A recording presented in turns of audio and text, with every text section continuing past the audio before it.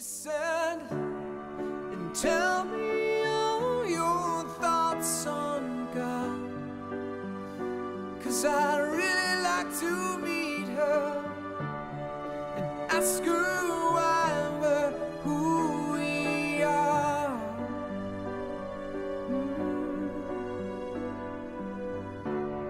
And tell me all your thoughts on God, 'cause I'm on my way to see her. So tell me, am I very far? Am I very far now? Am I very far now?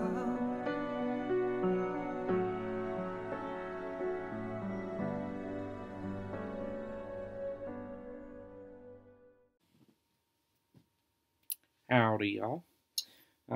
So sorry I look a little funky. I'm in my pajamas.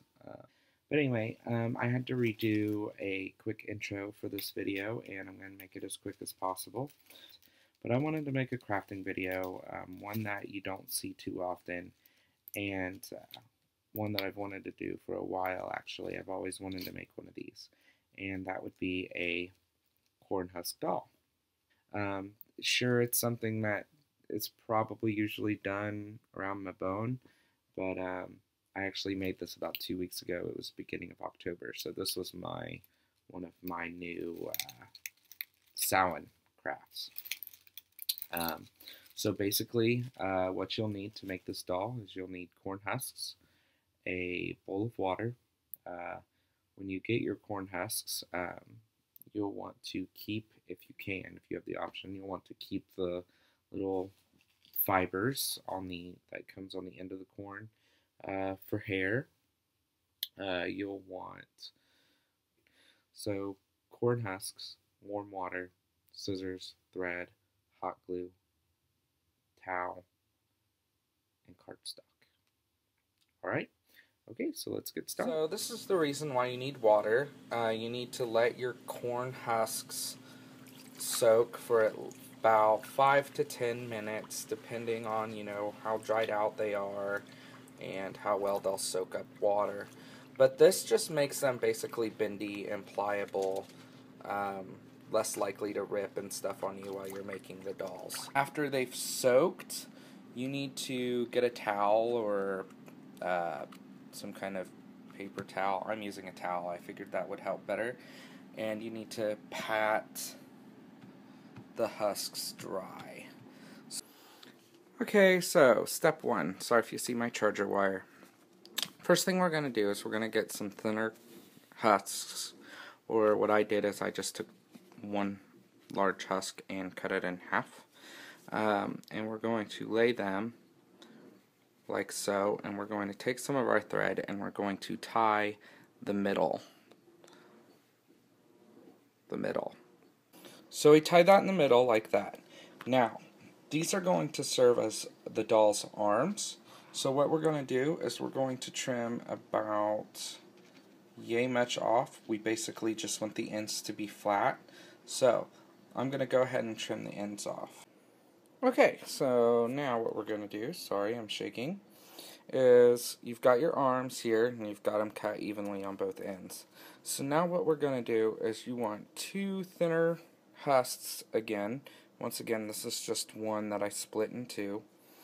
And you're going to want to point them away from your arm, from the inside of your arms. So point away, if you see what I'm saying. You're going to want to go ahead and also trim the ends of these husks to make them flat or even-ended. Now what we're going to do is we're going to put these at the ends of our arms. And you want one on both sides, so it'll end up being like this. And what we're going to go ahead and do is we're going to tie a thread or string around the bottom of what's going to be our hand. So we'll go ahead and do that, and I'll come. Okay, so, just as you guys can see, I already did one side, so there's half of the arm. And here's the other half where I started, and the points are pointing out. So this is the other end of the arm. So then what we're going to do, after that's tied there, see if I can do this with one hand, is you're going to fold these back.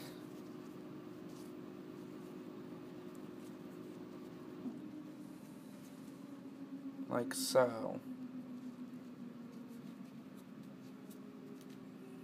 And you're going to tie them in the middle again. So you'll have another hand poking out there. And a couple words of advice. Do both ends here. It's better to overdo than to not have enough. So like, I've got more hand here than I do here, but that's fine because I can always trim this up. And some more advice is, especially if you're working with thread like I am. By the way, I found my scissors. Yay! Those are kitchen shears actually, but it still works. If you're working with thread like I am, double knotting is smart. I actually had a hard time with this one because I thought I had it tied and it actually came untied. So I'm going to go ahead and finish this because I can't do it with one hand. And then I'll show you finished product and tell you what's next. Alrighty, so sorry again that I'm so shaky. Oh my goodness. Okay, so now you have your finished arms. You of course will have some excess husk to trim off, but that's fine because that's actually, we'll use every little bit of it. So now you want to get your excess husk, and if you don't have a lot of that, you can pull out, like I'm about to, some more husk. And basically, you're going to want to wad all this husk up into a ball. It's basically going to serve as stuffing for the head. Mine's still a little wet. I probably should have dried it a little better. But if it helps to trim some of it up, that's fine. But you're basically going to wad all of it up into a ball to about the size you want your head to be, which I may need a little bit more, I'm thinking. Maybe not. Let's see if we can.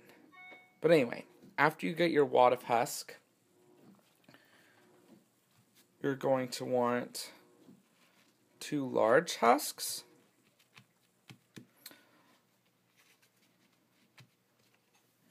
And you're going to, okay, just as an example, this is the wad, the ball wad, okay, of little husks. You're going to place the wad of husks in the big husk, and you're going to fold it down one way, and then you're going to get another husk. I know, this is so bad because I've only got one hand, and I'm sorry for that, but then you're going to get another husk, and you're going to do it the other way. So it'll be like this, basically. Okay, that's a really bad example. So you'll fold it ball this way, and then fold it again this way. So it'll be like head, like that. And you're going to tie it at the base of the neck. Okay, so I'll do that and I'll show you a cleaner version of what it looks like. Alright, so this is a little bit more of what the head should look like. Mine's still a little messy, but that's okay. So now what you're going to do is you're basically going to split these bottom husks in 2. And you're going to slide the arms up there. Get them about as even as you can. Right up there, and then you're going to tie a thread right under the arms, just like that. So see there, under husks on both sides, and you're going to tie right under the arms, like that. So I'll do that real quick. Oops. Alright, so now you should have this. And then if you want a bodice, which some people might, some people may not, I'm going to do a bodice because I want her to look pretty sophisticated. Decently sophisticated. She is a lady, after all. You take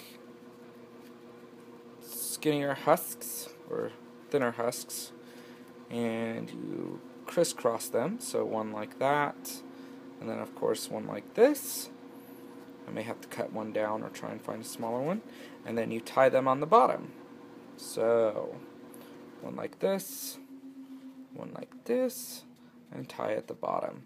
I'll do that for you, and then I will show you the next step. Okay, so now you should have your waist pretty much like that.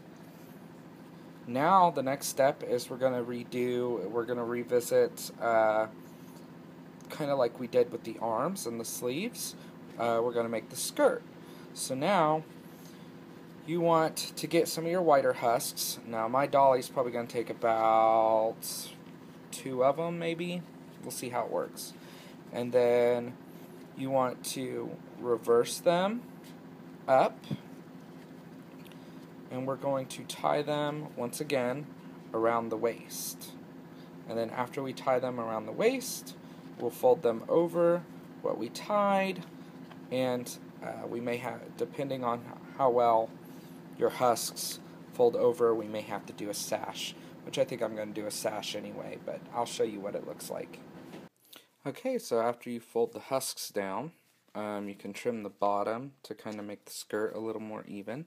And then if yours is like mine, which it probably will be, and the skirt doesn't want to stay down, this is where the hot glue comes in. You can trim off a little piece of husk and fold your skirt down, and then you can hot glue a sash around her waist to hold your skirt down, and then just hot glue it in the back or on the side. And you'll also need hot glue to glue your silk on as hair. So yeah, and that's how you make a corn husk doll. If you wanted to make a male, which mine wasn't, mine's a little too tall to do that. But if you wanted to make a male, you could trim that down, and you could theoretically make another pelvis probably, and then instead of a skirt you could do legs. So yeah. Now, first off, I know you didn't get to see, I didn't get a chance to record the hat portion. Basically all the hat is you cut a circle of cardstock out, and then you basically hot glue corn husks on top or across the cardstock, and then you'll get your ends of corn husks that are pointy, and you'll actually glue them to that, and then you're supposed to lift them up and tie them at the top. Now obviously I did not do a very good job. Also, right after I was done, I sat my doll on the shelf, which I would advise you to leave your doll out, lay her out to dry, so that way your skirt doesn't get all crazy like mine did. But anyway, so that is the witchy corn husk doll.